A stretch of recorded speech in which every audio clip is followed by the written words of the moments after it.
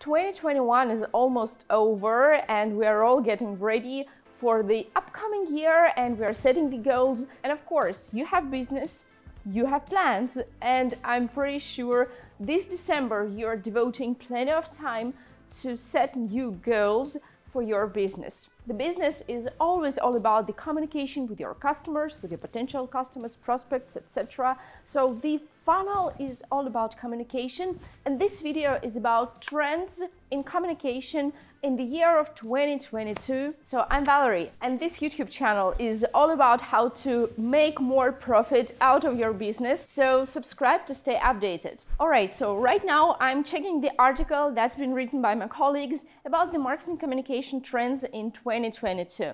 We've analyzed quite many of what's being presented over the internet, and definitely we've made the conclusion that as companies use it, this works, and you should adopt this as well to stay updated. So initially we're starting with the communication channels, and of course the top one is the companies that are using a live chat on their website. Whether it is e-commerce or SaaS company, each business wants to communicate with their customers and prospects, so they're using either Intercom or Drift or Dashly or plenty of other tools that can be installed on your website, so live chat is actually a must nowadays. Well, getting the contact information of your potential customers or converting your traffic into the leads to your CRM is also pretty much essential for your business. That is vitally important to collect leads, to generate leads, and the forms are actually still number one if you want to get leads. So 80% of the companies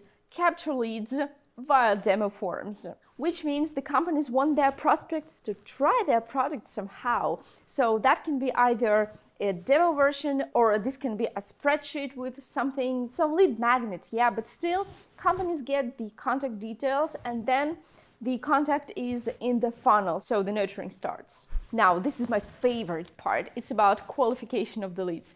You remember I told you a lot of stories about how your sales department and marketing department can make friends because they have a well-tuned qualification system, right? So once you start qualifying leads, you start generating profit with the people who are almost 100% likely to buy your product. So if you don't qualify leads, start doing it before the beginning of 2022 so that in 2022 you get plenty of qualified leads and your salespeople work with those people who are ready to buy.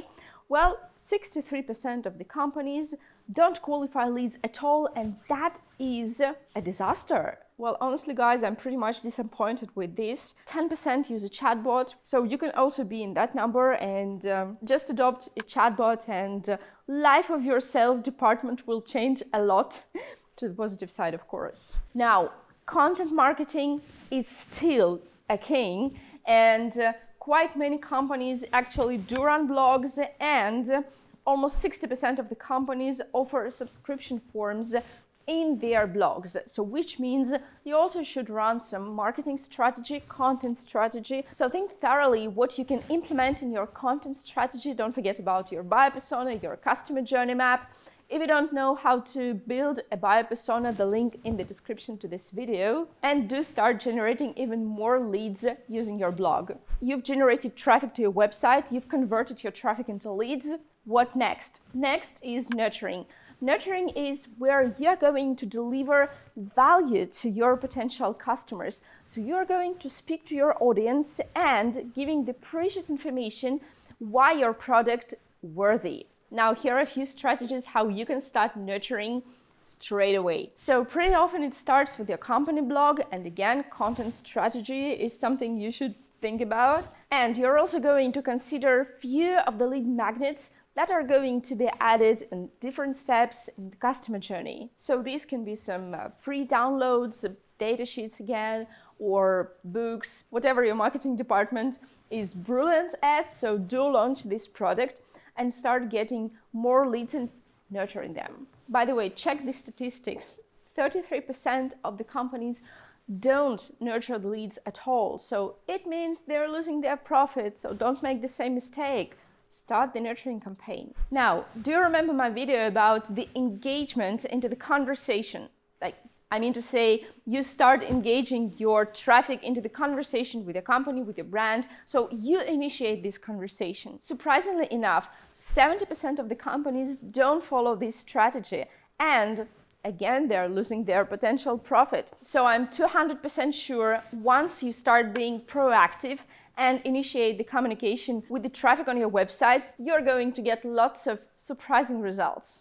So these few strategies to enable the successful communication with your prospects and your current customers are actually not the full list, but I'm pretty much sure you can adopt these tools to your business and generate a variety of creative ideas how you can use lead magnets, how you can establish the content strategy, how you can start generating more leads, and just finally start the communication with your audience. So remember, right now, almost everyone is online. So in case you want to stay ahead your competitors, in case you want to get bigger and bigger audience daily, weekly or monthly, you should focus on the communication with your target audience, because in the year of 2022, that's going to matter a lot.